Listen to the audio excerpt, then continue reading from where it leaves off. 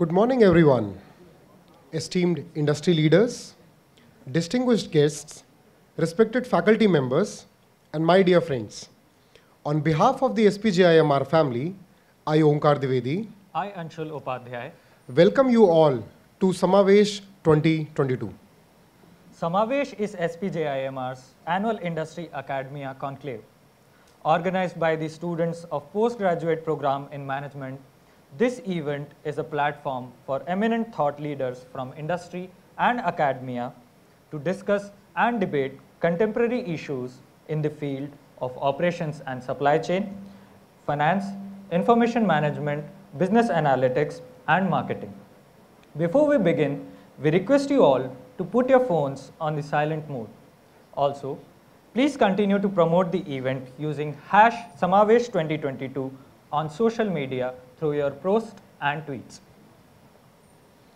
SPJIN Institutes of Management on Research, an integral part of Bharatiya Vidya Bhavan, was established in 1981.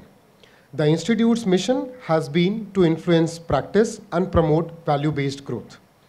A constant focus on the development of not just skills and knowledge, but also attitude and spirituality is critical to the learner-centric approach at SPJIMR. The curriculum instills competition-based efficiency and collaboration-based ethos in all the participants. PGPM is a one-year full-time residential management program aimed at accelerating the careers of participants with over 5 years of experience. The USP of PGPM is enhancing the functional and managerial capabilities of the participants with substantial corporate experience. It has a rigorous multi-stage admission process to select candidates with skills, experience, and temperament to take up the leadership roles. The program has state-of-the-art curriculum, instructors with rich experience in industry and academia, and a combination of classroom and experience-based learning. These features develop well-rounded professionals who are ready to take up leadership positions in multiple industries. The PGPM class of 2022 has participants from diverse backgrounds, all of whom have a high degree of functional and domain expertise. This batch has 114 participants with an average age of 29 years and average work experience of 6.5 years. We come from 15 different industries and varied educational backgrounds. This inherent diversity brings rich opportunities for peer-to-peer learning and that are critical in the development of skills needed to work in a cross-functional area. This year, Samavesh has 4 conclaves: information management and business analytics, finance, operations and supply chain, and marketing conclave. The marketing conclave will begin later this evening, while the operations and finance conclave have already concluded yesterday. The topic for today's information management and business analytics conclave is next-gen organizations future-proofing with technology. Technology is changing the nature of work, and innovations are redefining the basis of competition in most of the industries. Organizations now want to be more agile and want to deliver superior customer experiences, all by utilizing new tech to cut costs, improve quality, and build value. A new operating model is being adopted, and it combines digital technologies and operations capabilities in an integrated way to enhance revenue, improve customer experience, and reduce cost. The combination of AI, IoT, and advanced analytics has been fueling the growth of not just technology companies, but rather the industry overall. There are new players also, like metaverse, sustainability, and quantum computing. The objective for organizations now is not to perfect the future, but rather to be ready for many different possible futures that can unfold and the sustainability challenge that comes along with this paradigm shift. Before we start the conclave, we would like to introduce the Area Head of Information Management and Analytics Department, Professor Shailaja Chak. She served the Government of India as a civil servant for almost a decade in the Indian Ordnance Factory. She brings with her almost 3 decades of information technology, global consulting experience with firms such as Wipro Limited, Cognizant Technology Solutions, Infosys Limited. In her last assignment at L&T Infotech, Professor Jha was the technology leader and delivery head for the consumer goods, media, and technology practices. Through her corporate experience, she has led and managed large teams and built sustainable business units, bringing solid corporate experience to her academic responsibilities. Her work experience spans across the area of consumer good industries, communications, information media and entertainment, high technology manufacturing, transport and logistics, defense and financial services industry segments. We now request Professor Jha, Area Head of Information Management and Analytics Department, to set the context for today's IIM Conclave.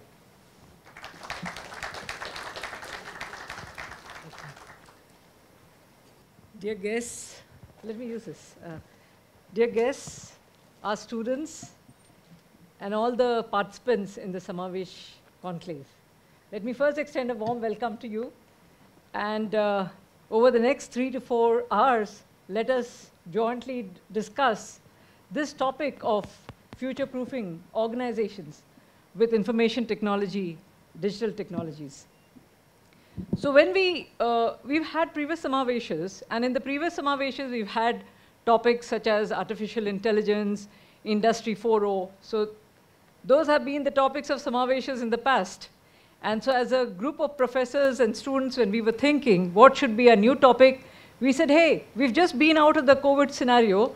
Why don't we talk about future-proofing organizations with technology, especially digital technologies? Because as we are going along, we see that assimilation of technologies, given the pace of change of technologies, is itself becoming a big issue to be dealt with. So then some folks said, hey, Information Management and Analytics Department have chosen an HR topic for this Samavesh, because future-proofing is a lot about talent and is a lot about human capital. But so just to set the context a little bit, we have all been through COVID. I mean, 2 years of COVID times, companies have gone through a huge exogenous shock.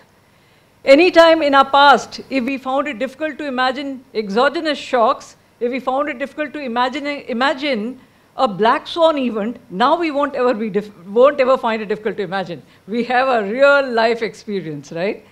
And it was a tough period, a period that meant that survival of many companies was at stake as well. Many companies came away probably stronger. Many small and medium enterprises actually fell by the wayside. Many of your favorite retailers may no longer be operating. At least I've seen that happen. So COVID taught us that there is no permanency. COVID also taught us that there could be huge supply chain challenges. Today you may find it difficult to remember, but remember the search and hunt for remdesivir. Remember how pharma companies were struggling with even getting basic API formulations to do the manufacturing. So we've been through those times as well. We've seen times of acute supply chain disruptions. And if that was not enough, we then step into a scenario where we have a gradually unfurling war. An aggressor nation can choose to attack another country, which we thought was a developed economy country. We thought these happened with developing economy countries, but no. And this continues for a while. Do you think it does not make an impact in our everyday world? It does. And then the constantly unfolding sustainability challenge, the climate change that is staring at all of us on our faces. So we said, yeah, probably future-proofing is a good topic to discuss, right? And COVID actually led to a lot of irreversible changes also in our lives, right? We see many of them playing out today. I mean, my generation was not very comfortable with digital commerce. We were not your generation is perhaps the younger people. But we have adopted digital commerce. So digital commerce has today become a way of commerce. Another, the work equation, the way it has changed, the way the working operating model is changing, we don't even know where it's going to end. So yes, we are talking of a future that is truly unknown, truly unfolding, and that, see, technology was always changing. And for many of the technologies, as we all know, technologies follow that sigmoid S-curve of growth, right? And for many of the technologies, we were in that fast pace of adoption stage of that sigmoid curve. So change that technology and its adoption brings into the wake, we've all seen it, we were seeing it. Then COVID and the newer set of incidents and events that are happening around us.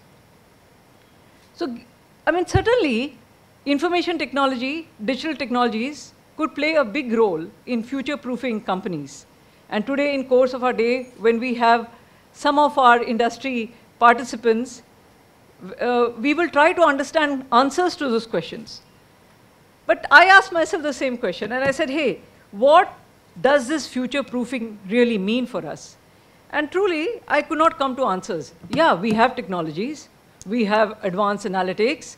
We have now AI, artificial intelligence, machine learning probably going mainstream in pockets. We have probably blockchain going mainstream in pockets, not everywhere, because it may not be a good use case for application everywhere. Suddenly, you have metaverse getting announced, and then you say, oh, yeah, metaverse is going to make a difference in some places. Will Meta be the most powerful player in the metaverse universe, or will it be someone else? We don't know, right? And then there's a whole promise of quantum computing out there. So then certainly technologies will come, technologies will go. There will be different sigmoid curves. There will be a good blending of all of them going mainstream somewhere in the future. So what then should be things by which we guide ourselves? And I don't have a lot to say there, except essentially, we have seen that the companies that do manage to navigate the tumultuous times are the companies that were extremely, extremely customer-focused, right? Their external customers, certainly, and the internal customers, their stakeholders, their vendors, their own internal employees. So essentially, having like a very sharp focus on your customer will be probably extremely, extremely important, right? So, and please understand, this customer journey has to be superlative. And this customer journey has now increasingly, this customer experience has to be increasingly digital. So that's one truth that I seem to understand that will probably stand us in good stead in every scenario. Then the other one has been that there has been an acceleration of digital transformation. And yes, COVID saw an acceleration of digital transformation. Now, what is very important for us is to understand how we get the most out of technology investments and how we make a progress. How we get the most of technology investments and processes. We need to take stock of our digital technologies and the results they've got us. And how do we take that needle? How do we move that needle forward? Third, and most importantly, whether we like to accept it or not, there has been a changing nature of work. This virtual workforce community that was enabled through video conferencing, workflow systems, actually has turned out to be more productive in pockets. The newer set of employees value flexibility much more than probably my generation did. So what is that future of work? And what is, I mean, organizations will have to define their remote and hybrid operating models. And they will have to figure out a way to embrace the same. Because I think the work models are certainly undergoing a change. So COVID led to a bunch of irreversible changes. Work models is certainly one of them. And companies that are not able to assimilate it fully will be at the receiving end of not having got enough talent, good talent. So what does it mean for universities and colleges like us? What does it, our students come to us for a 2-year MBA or a 1-year MBA program? That's about the only time we touch them and sort of try to make a difference in their lives, right? And we also accept that these are not the most formative years of your life. We are not your primary school teachers where we could have made a bigger impact on you. So what do we do with you, my students, our students? Certainly, embrace the enterprises in which you will go out to work. Embrace the fact that sustainability issues are going to be very critical issues in your workplace. The only thing that matters in the workplace, perhaps, is that hybrid working model. To me, the most important thing that matters to all of us as enterprises and as students and as future our managers and professionals is the only thing that matters is agility and resilience. The only organizations that will survive are extremely customer focused, stakeholder focused, which could also be your community, your society, resources. How agile are you? How much are you? How adaptive are you? How fast can you embrace those changes? In these changing times and in the context of so many different technologies unfurling themselves, playing out the way they are playing out, perhaps that's the only thing that we can stand to. Learnability, fast change. So with that, I'll stop this address, and I hope all of you have a nice next 3 hours as we, unpeel this whole context of future-proofing organizations. Thank you. Adopting digital technology while being customer-centric and being agile will definitely be the key to being a next-gen organization. Thank you, ma'am, for such insightful thoughts. It is with great pleasure and honor that I welcome Mr. Ramesh Lakshminarayanan as the keynote speaker for the Information Management and Business Analytics Conclave. He is the Chief Information Officer at HDFC Bank. He joined HDFC from CRISIL, where he spent 3 years as Chief Technology and Information Officer. In this role, he was responsible for transformation of CRISIL's businesses by leveraging technology, data, and analytics. He joined CRISIL after a big data and analytics startup, Pragmatic Service Private Limited, that he co-founded and was acquired by CRISIL in 2017. An industry veteran with over 25 years of experience, Mr. Lakshminarayanan has held leadership positions with organizations such as Citibank, ABN AMRO Bank, and Kotak Mahindra Group. Outside of work, Mr. Ramesh is an avid follower of cricket and also listens to Indian film music. Please join me in welcoming Mr. Ramesh Lakshminarayanan on the stage.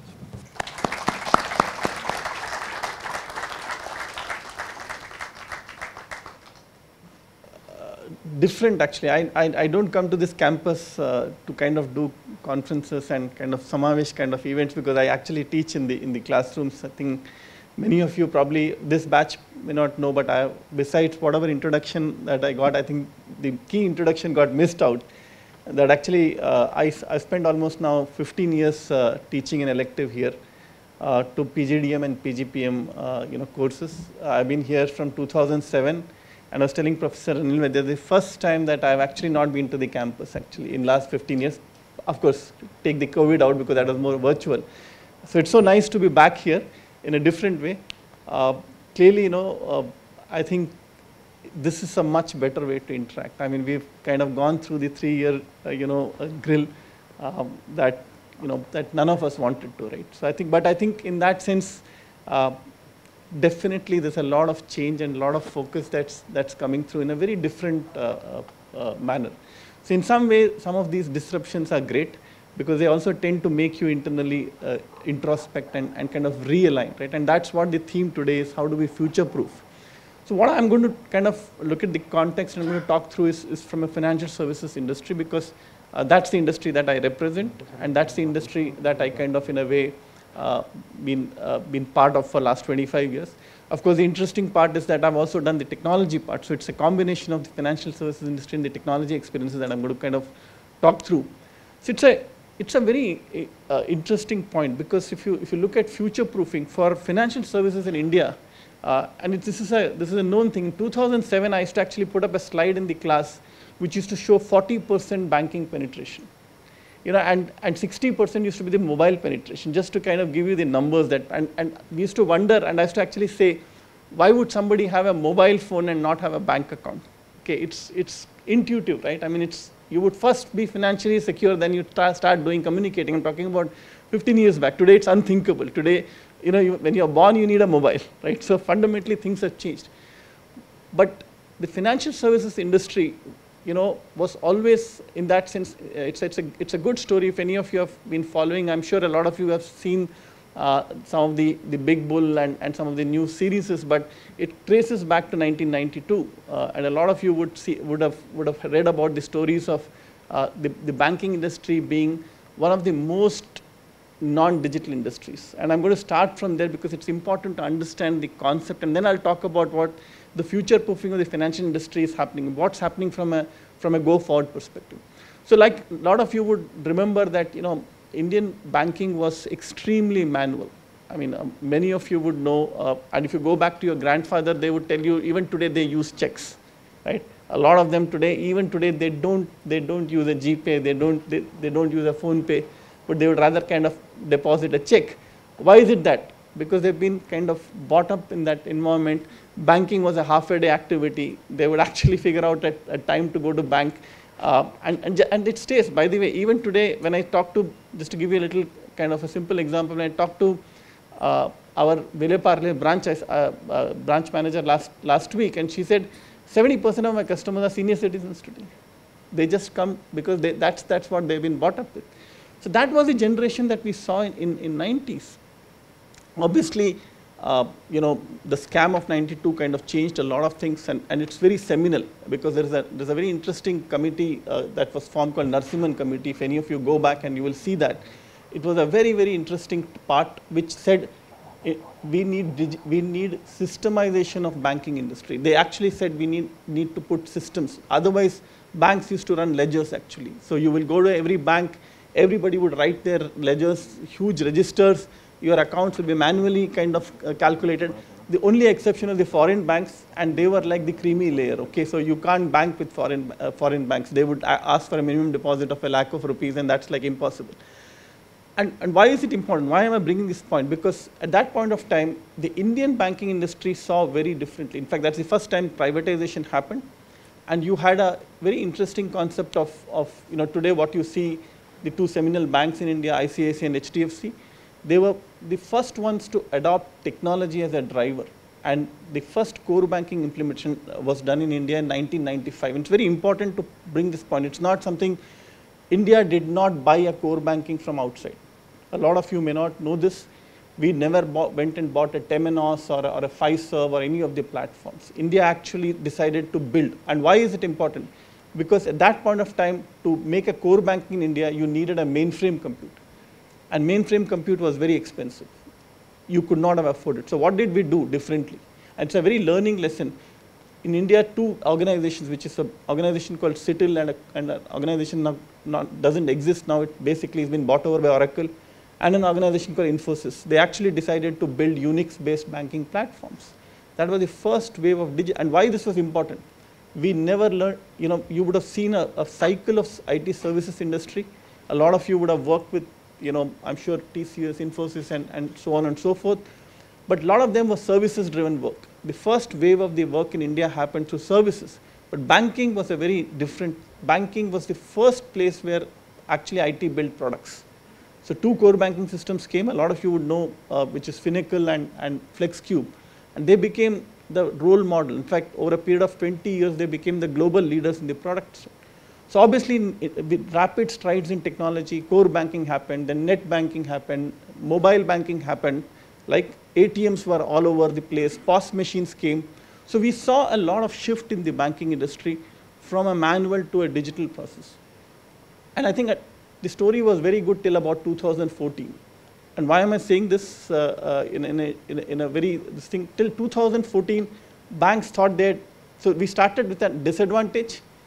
We made systems quite fast, and since we adopted systems very fast, till about 2010, we reached a stage where banks thought they'd got a hold of their technology. What was happening in the environment was very different. The banks were still, they were kind of so closeted with their technology because most of them had built core banking on databases, on Java programming and stuff like that, right? 3-tier architecture and stuff like that. But suddenly, 2010 to 2014, there was a silent revolution happening on the other side, which is basically what the big tech firms bought, right? They started bringing very different kind of cloudification platforms. Cloud was a concept which was kind of little bit kind of budding, but it also brought a lot of innovation. So suddenly, relational databases went out. People started looking at NoSQLs. Suddenly, the languaging kind of changed. I mean, you had big data and Hadoop and all of that started coming in, right? And there was an external ecosystem that was changing, and the banks were continuing to work on the classical platform. And this is a great, like when you say future-proofing, it's a great lesson of how, you know, sometimes you have to be constantly on your feet. You can't be kind of thinking that I'm now there. which is what happened with the Indian, I'm not kind of generalizing, I'm only talking about Indian private sector banking. A lot of us kind of got into the state of saying we've got good systems, customers can come on internet banking, they can use our mobile, you know, our core bankings work well, we are able to lend very well, and it was a good growth. So, but then suddenly, you know, the other people were started building technologies on the peripheral, which were very different in nature. And then in India, 2015, 14, 15, you would have kind of heard about the first, you know, the first offshoots of a different thought process came from the Jan Dhan scheme. I'm sure a lot of you would have heard about the JAM scheme, right? So why was it important? Because the 40% number that I spoke about 2007 had only moved to 52% by 2014, 15. And the mobile penetration moved from 60 to 95%. In fact, it had almost gone beyond 100% today. But in 2015, the gap had widened between a person who's having a mobile and having a bank account. And I think in some way, the government realized here that that's not the way. In fact, initially, if you remember, a lot of skepticism on Jan Dhan accounts. Why are we opening zero balance accounts and stuff like that? But you would have seen a rapid scale out. I mean, between 2014 and 17, the penetration moved from 52% to 76, 77%. That's the kind of movement that it gave. And then came the game changer, and a lot of you know about what I call as UPI, right? I mean, I'm sure each one of you today understand UPI, but when it came, nobody thought it's going to come and change the game. I mean, today, looking back, we can talk about UPI with a lot of pride. But when it came, you'll be shocked that the banks were the first ones which did not want to adopt UPI. And why is it that? Because there was zero MDR. Anybody knows what's an MDR? Merchant discount rate, right? So banks were always thriving on the fact that you can make interchange money between the merchant. So you can actually take some money from the merchant and facilitate that transaction, right? It was a source of income. And here is a channel which comes in, it says zero MDR. And banks said, oh, why should we invest into that? But they did not read the finer print, because the UPI had a very interesting finer print. It said you don't need to be a bank to be in front of a customer. You can be a payment service provider. If any of you have gone and read this, it's a very interesting concept called payment service provider. What is PSP today? Everybody knows what's a PSP, GPay, PhonePe, Paytm, everything. And they're not banks. They were never banks. So what happened? The banks thought they'd done everything, and they're sitting in a very good market where Master, Visa are giving them a good interchange rate. Cards are doing well. Debit cards are credit, both are doing well. What is the need? And they did not look at UPI. And what happened? Most of the PSP players used cloud in a very different manner. They had that native advantage of using a cloud platform.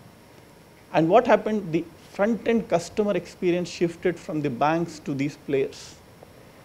And it's it's a simple argument, nothing, you know, but the fine print was missed out. The banks thought, we are the clearing guys, how can a penetration happen without us?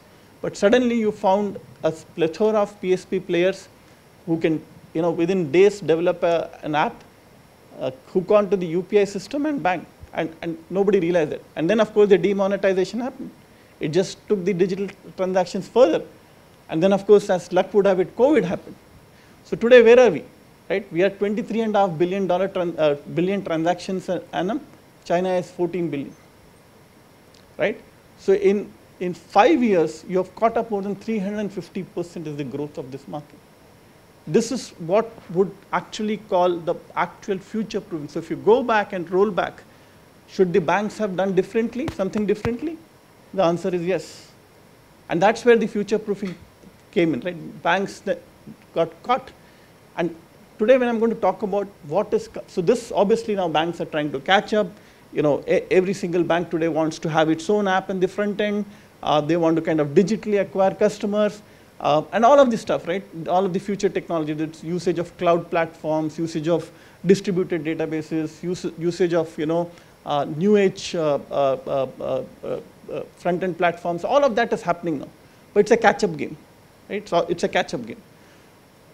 What is going to happen in the future? You know, while this catch-up happens, and what I see is that obviously there'll be balancing. I see a few banks catching up because they have to catch up because they have the scale and the size.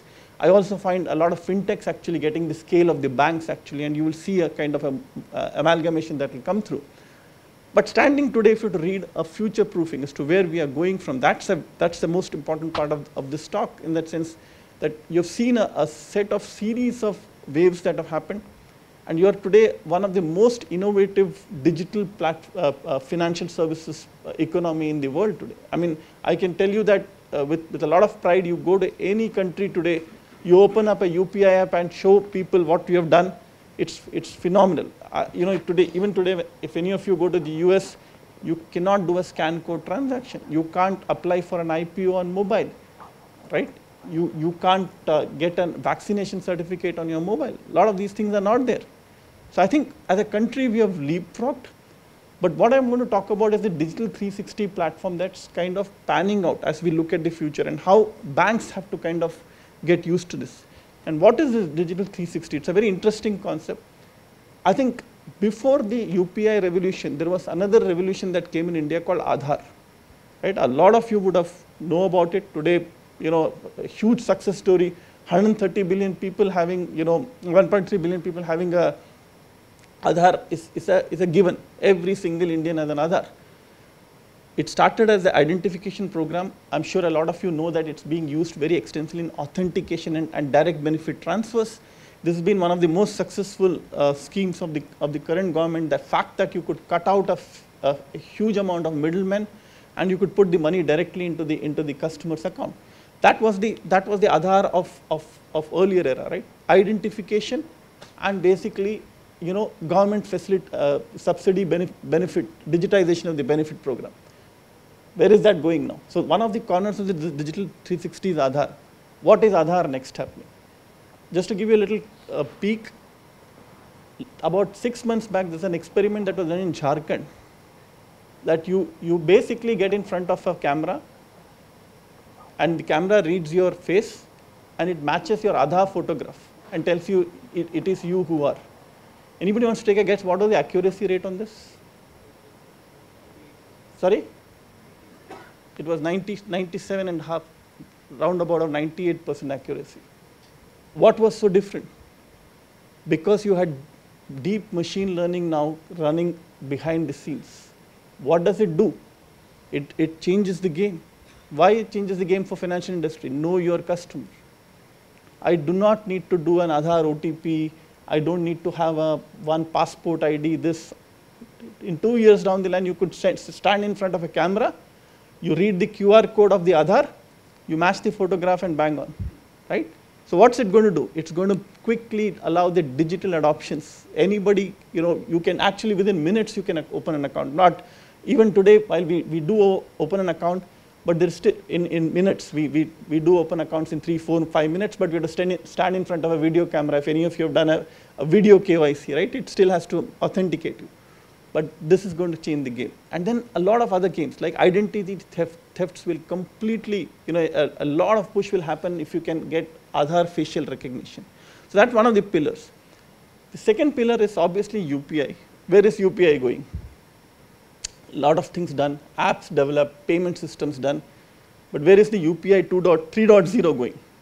Today UPI 3.0 is, just to give you a background, the next wave is all ATMs will start accepting UPI. In fact, in the next few months, you don't have to carry your card inside an ATM, right? You could just walk into ATM and you could identify yourself on a UPI app, and you can withdraw money. Why do you need to even carry a plastic? Right? Then there is a very interesting concept, e-rupee. Any of you have heard about e-rupee? It was launched as a pilot project during vaccination. I don't know if any of you followed this. So it's a simple technique where what was happening in UPI, merchant was accepting, right? And you were scanning the QR code. Imagine the reverse, that you have a benefit and the merchant scans your mobile app. So why is this important? Where is the directional movement here? The directional movement is in the direct benefit transfer. You cannot lock in to the end use of the product. What do I mean by that? If you give a fertilizer subsidy today, that fertilizer subsidy of 2,000 can sit into a savings account of a particular beneficiary, but he can cash it out and probably go to a liquor shop next door and use it. What does e-rupee do? It will allow only the scan code will come for 2,000 rupees. He has to go to that particular urea shop, and only after he scans the code and kind of gets the goods that the money is paid out. So this e-rupee is like a kind of a quasi-digital money. I'm not going into CBDC. I'll talk about it separately. A lot of you have these questions on blockchain, digital. I'll come to that. I'm still in the classical world. So this UPI 2.0 is clearly a game changer from having cardless ATMs to getting into merchant-based, utility-based payouts. And then, of course, the game changer that came 3 days back, cards on UPI. The complete credit card platform is on. Today, you can't use credit cards on UPI. You would have seen that. You still have to kind of spike the plastic. But what is happening is in the next 6 months, you will see the entire credit card platform coming onto the UPI. So that's the second corner of the digital 360. So all forms of payments getting deeper into the pockets in a digitized way, and then literally cutting out the plastic. That's what they are going. The third part, which is an interesting part, is two initiatives. I don't know if any of you have heard about, called OCEN and account aggregator. Very interesting. If anybody has heard about OCEN? Okay, it's called and it's for a lot of you guys who are onto the operations and supply chain. It's a fundamental pillar on which the supply chain will be disrupted. What does it mean? It's called Open Credit Enabled Network. What does it do? It allows a working capital or a supply chain financing at the grassroots to happen digitally using digital credit. You don't need to go to if you're a merchant, small merchant, or a small trader, small SME who wants a credit.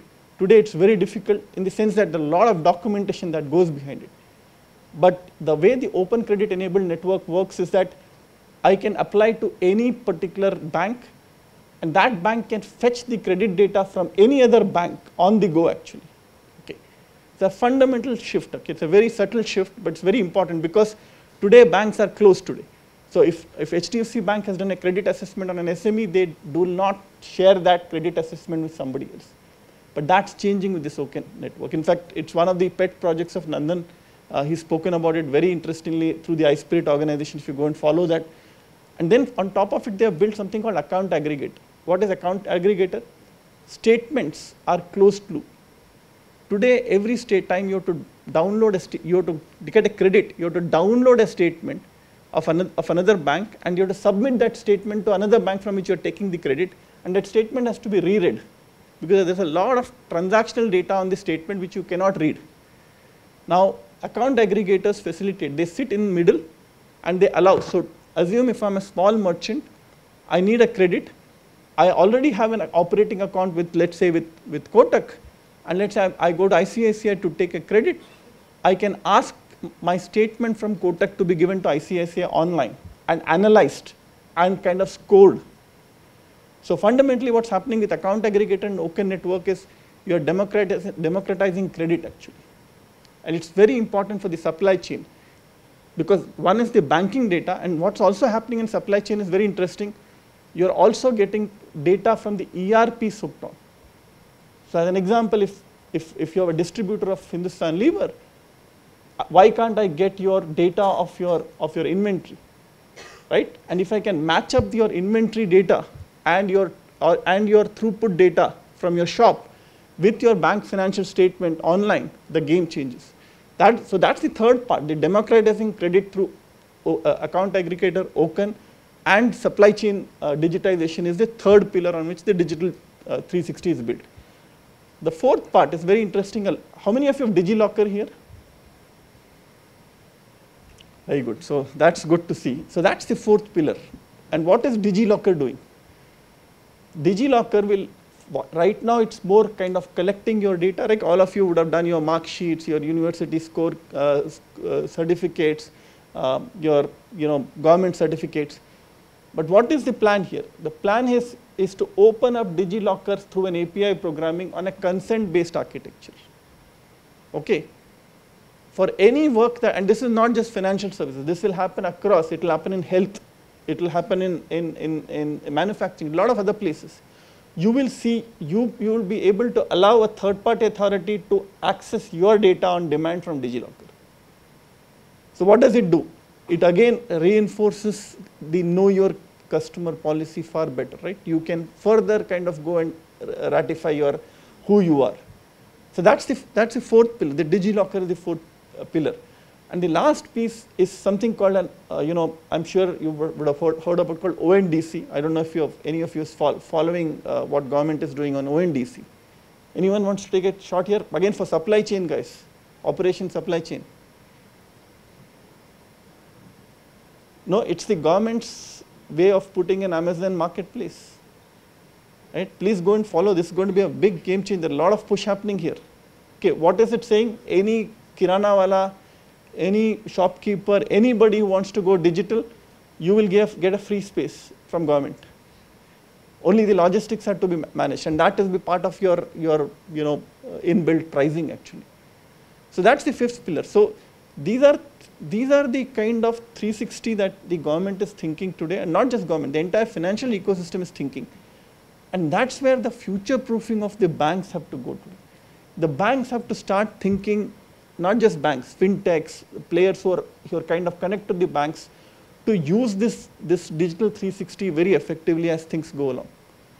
And what is the kind of solutions? I mean, like as I said, it's not just, and now comes a pillar. So obviously there's a lot of transformation thought that has to happen. First of all, banks have to move from an archaic legacy architecture to a modern cloud-based architecture, because a lot of work needs compute data, needs an ability to analyze, scale. I mean, just imagine UPI today is about 23 billion transactions annually today. And you're doing about 2 billion transactions monthly. And that's the kind of scale at which you cannot operate on-premises. You have to go to cloud, right? So fundamentally, cloud will be one of the second big player is the data. What is happening in the data? Like a lot of you would know, we are moving from classical on-prem data warehouses to cloud-enabled, clearly modern generation lakes actually. A lot of work is happening there. In fact, that's just a part of it. What is also happening, a lot of APIfication of the AI/ML is happening.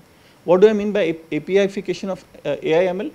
Every data that you create on the lake, you have an ability to refine that data point and make it available as an API so that you can consume. As an example, today in your digital journey, just imagine if I'm able to keep plugging in the AI/ML models at every single hook, I can that much do better cross-selling, right?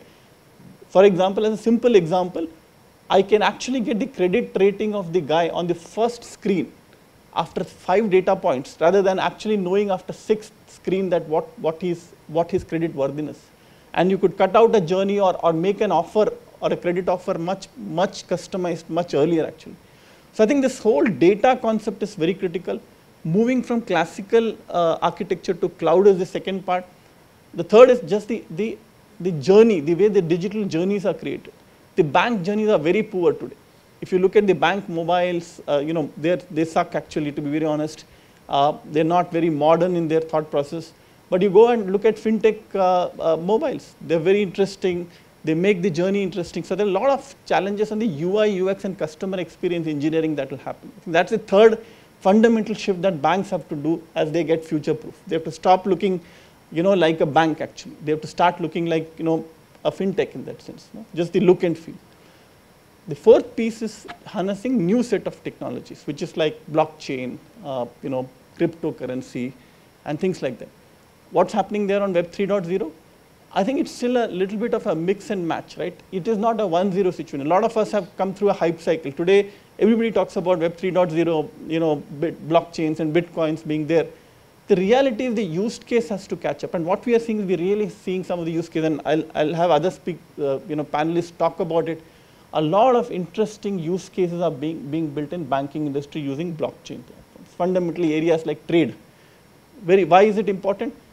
2 banks in 2 different geographies. Supplier, and the buyer do not know each other, right? How do we put it all together? Imagine a technology like blockchain just simplifies, because you know everybody on the ledger, right? On the block, everybody on the block. So things like that will evolve. So I think that's the fourth part of the technology. So if I have to come back, harnessing data, moving to cloud, amplification of the data, using of blockchain, and then of course just the digitization in the user experience. So those are the areas where I think the future proofing of the banks has to happen.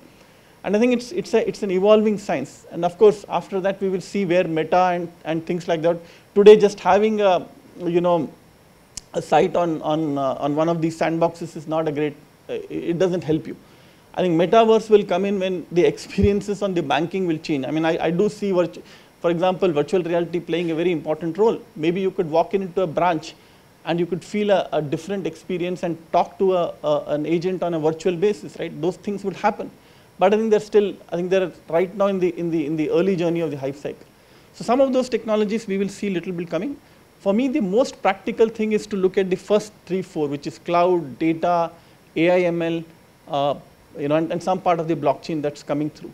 And then the other part, which I want to kind of very clearly focus, a lot of us got a little bit more enamored by the urban phenomenon. Oh, I have digital credit card, I need my limits to be split, I want party funds to be split. See, all of this is urban phenomena. The real digitization will happen in the rural areas. I mean, can I, for example, really get to the level of financing a farmer or financing an agricultural equipment digitally or building a low-cost housing, right? I think that's where the India or the Bharat of next 10 years would go. And banks will play a very, very critical role there. So clearly, I see that journey of digitization, which means coming back to customer experience, more vernacular or local language-based journeys, assisted journeys. Like I think a lot of hype has been created on unassisted journey. I mean, we are very urban savvy. We go and scan an app and then we are down, everything can be done online. But a lot of people down there need help. And the help has to be like subtle. It cannot be in the face kind of a help. So I think the assisted journeys with local languages will evolve. So if you see a lot of the digital 360 things that the government is talking, a lot of modernization of the banking platform that I spoke about using the new age technology, and then the use of that into relevant kind of use cases. That is the future proofing that I see banks like us or any other bank, large banks that wish to transform, go through this journey.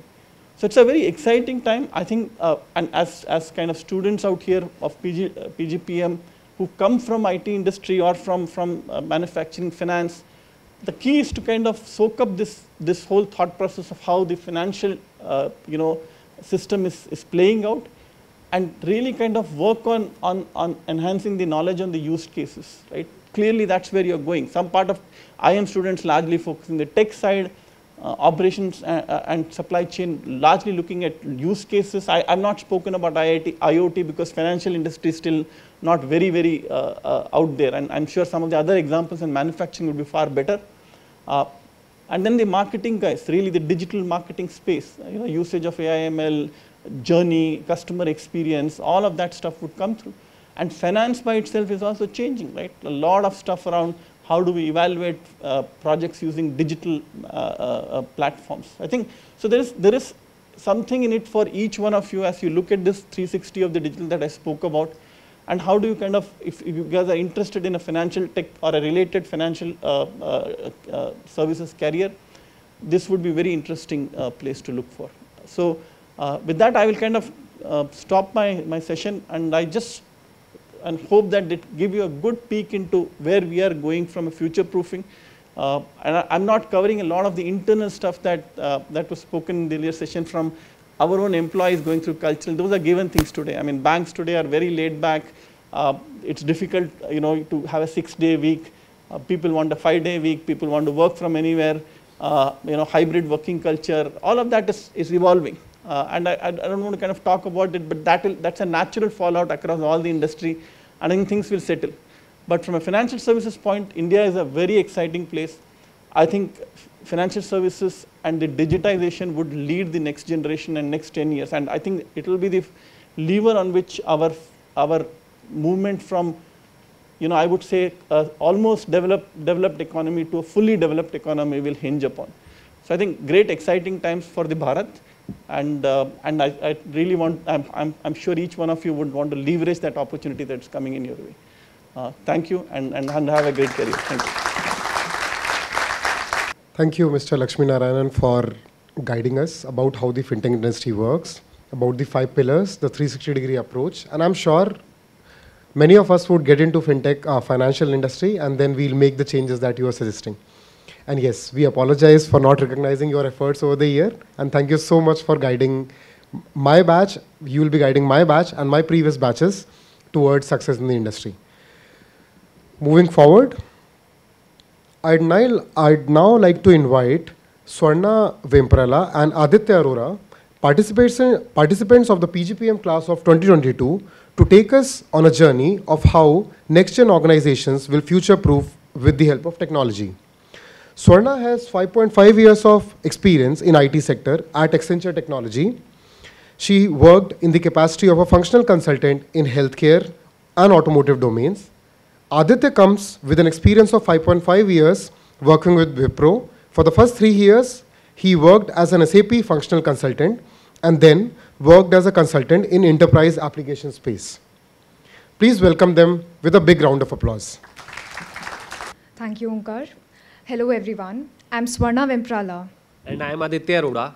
We are here from PGPM Batch 2022 to discuss upon the relevance, adoption, and challenges of our next-gen technology to future-proof our organization. Before we delve into this topic, let us try to understand why do we really need future-proofing. Over the past couple of years, we have seen multiple disruptions, whether it was COVID pandemic, Ukraine war, or the semiconductor shortage.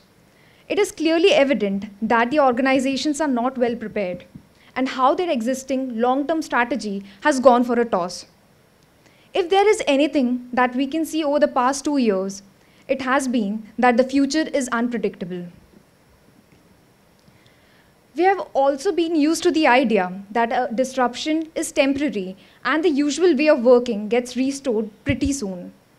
But this disruption has brought about some changes that are not so temporary. Whether the employees are not willing to come back to office, or the consumers have grown extremely used to the idea of online shopping from the comfort of their homes. With the business now going online, security has become a critical issue. This quick pivoting to online has also given the organization an extremely small window to redo their entire strategy before they are thrown out the window by their competitors. There are numerous ways to address these concerns. Organizations can create dynamic business strategy, make their organization structure more robust, reimagine their entire organization through technology, or move to a growth-based strategy, which is largely driven and complemented by a consumer-centric approach. With the geographical lines blurring faster than ever, technology has started to be perceived as a panacea to all the problems, and connectivity-aided tech growth has started to catch up industries that have always worked in conventional ways. Tech has now taken the center stage in helping organizations gain competitive advantage and navigate themselves through the uncharted territories.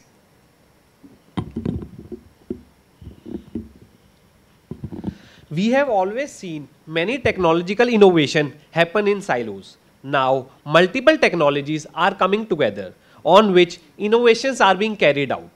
IoT, AR, VR have come together to create solutions that have helped organizations to improve 3 facets: increasing revenues, reducing cost, and optimizing asset efficiencies. There are multiple new players on the block. IoT and AI have started to be a thing of past, and we have been hearing a lot about metaverse, quantum computing, and blockchain, all with a hidden but evident baseline of sustainability. While all this sounds extremely jazzy and people have been gearing themselves up for the next gen technologies, what needs to be seen is, are these technologies just a fad or they are here to sustain? We'll take you through what is currently happening in the industry and organization. When it comes to adopting to the new technologies, organizations can be classified into 3 broad categories. Innovators, these are the ones who grab the opportunities and are always in line to to grab the opportunities and scouting for the opportunities. A major furniture retailer saw a huge bump in their revenue when they adopted technology-driven sales through AR, VR, and a video conferencing tool just became the buzzword and a home name during COVID times. The next are adopters. These are the ones who follow reactive-based approach and are mostly late to the party. A major pharma company which was not excited to move to cloud from its on-premise infrastructure but had to move to cloud due to the advantage of quantum computing. An event booking company changed its business model and offerings due to the COVID. The next are followers who are slow on the move and get the leftovers. An industry hotel chain found it difficult to come back when industry saw an improvement signs during COVID times.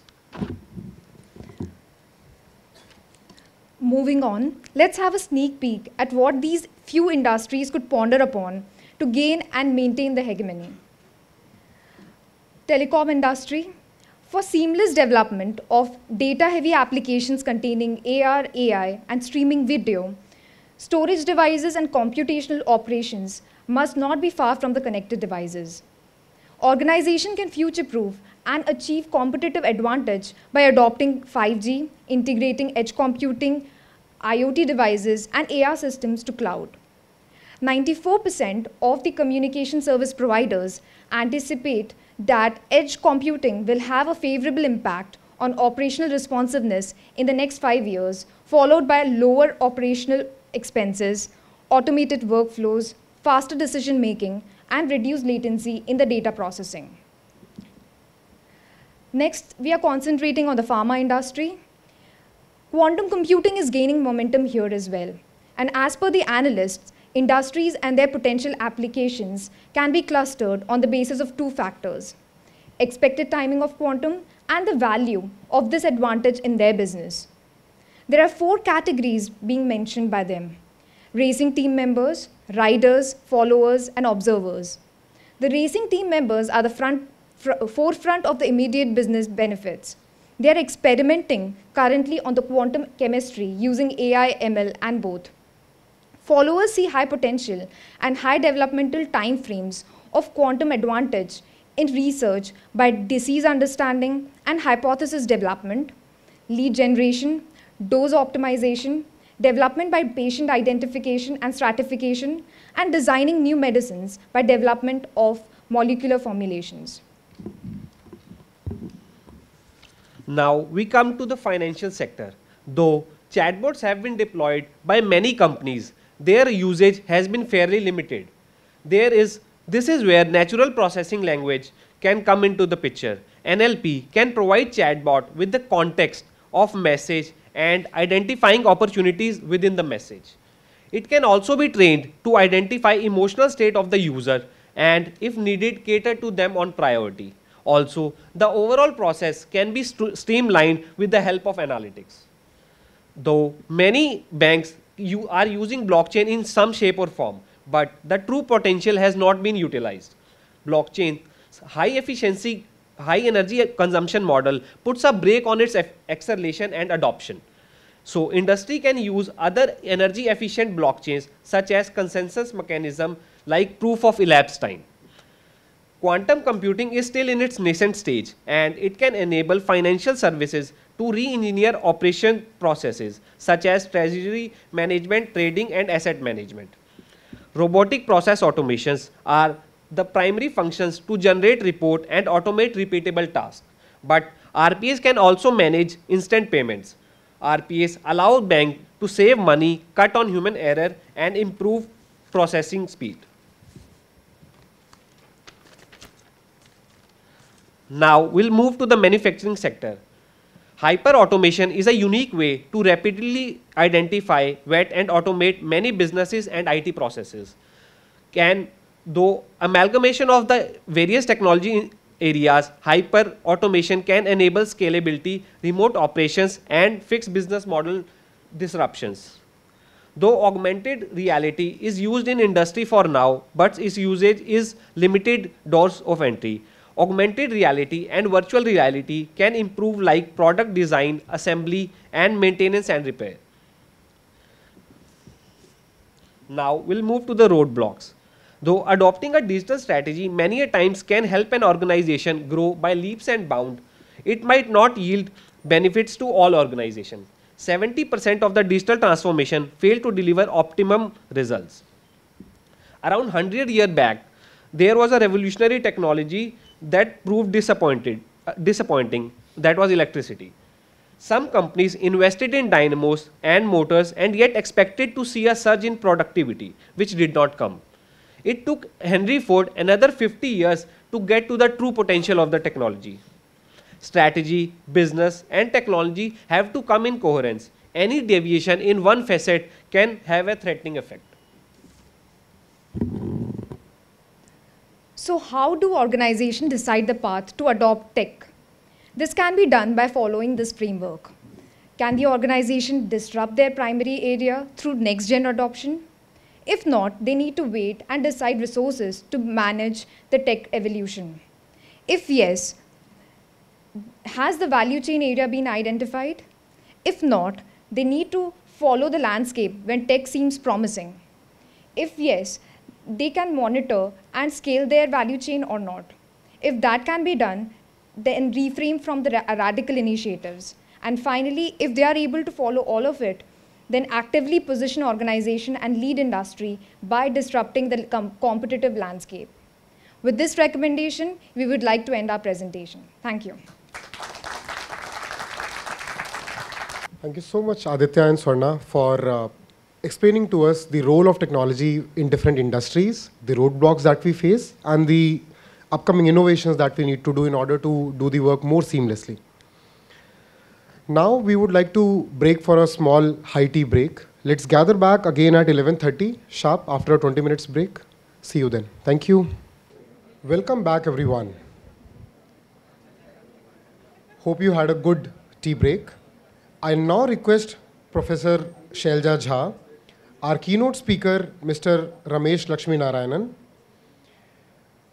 all the panelists, Mr. Mandar Kulkarni, Mr. A.R. Vishwanathan, Mr. Pratik Singh, Mr. Vishal Shrimankar, and Mr. Kunal Jain, to please come up on stage as we start with their introductions.